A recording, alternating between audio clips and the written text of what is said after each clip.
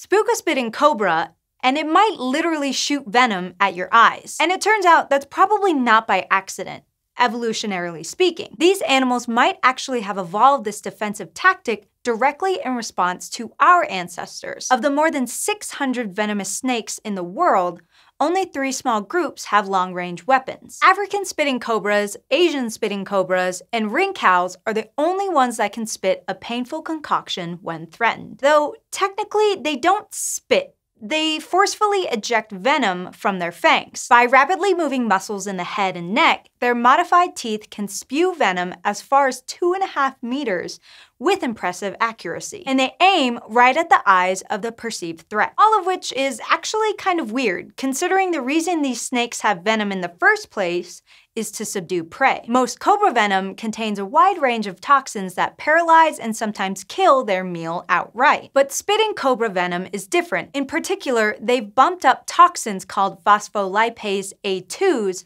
or PLA2s for short. These don't make their venom any deadlier. Instead, they seem to work with other toxins already present to make it more painful. And what's really cool is that the structures for spitting and this PLA2-rich, super painful venom evolved 3 separate times. It's an incredible example of convergent evolution, the evolution of similar traits by distinct groups of living things. And it's probably the result of these snakes facing similar challenges in their environment. Like a common enemy, perhaps. And yes, I'm talking about the group of apes known as hominins, the ones that include us and our extinct human relatives. You see, apes in general, not big fans of snakes, and they tend to gang together and attack things they find threatening. It's a defensive strategy usually called mobbing, for obvious reasons. But it also means that apes can exert a selective pressure on snakes. And things only got worse for the snakes once our lineage of apes started walking upright. Suddenly, we could see further and our hands were freed up for better rock throwing and other long-range attacks. Plus, we got smarter